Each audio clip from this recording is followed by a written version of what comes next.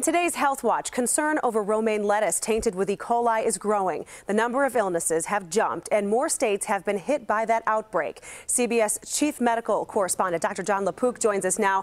Thanks for being with us this morning. So everyone thought romaine lettuce, geez, it's so healthy, right? So what is the best advice for people who love their vegetables, in particular salads?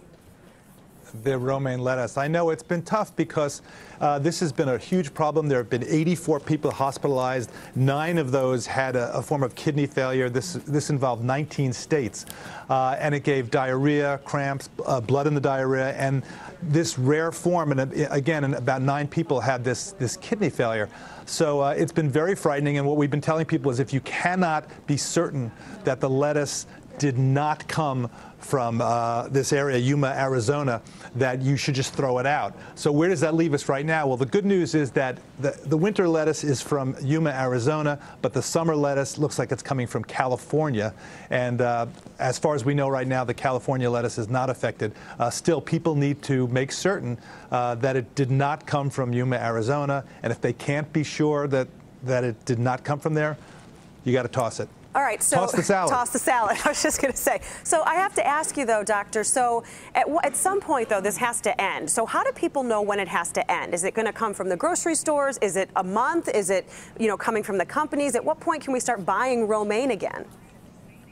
I think when it's switched over to California supply, now that's already starting to happen, and you'll be able to ask the store and say, where did this come from? I think people in the past, if you had gone up to the store owner and said, where's this lettuce from, they might have looked at you like, what are you talking about? But now it's been such a huge thing, and it's affecting sales. So people need to know that, and people have the right to demand that. So I think you wait till you know it's not coming from Arizona, and then I think it's probably okay to go ahead and give it a try. All right, switching gears here now. We finally hit some warmer temperatures here in Chicago, and that means that flowers and trees are blooming, of course, which also means those allergies. So is it the late start to spring good or bad for allergy sufferers, and what can we expect this year?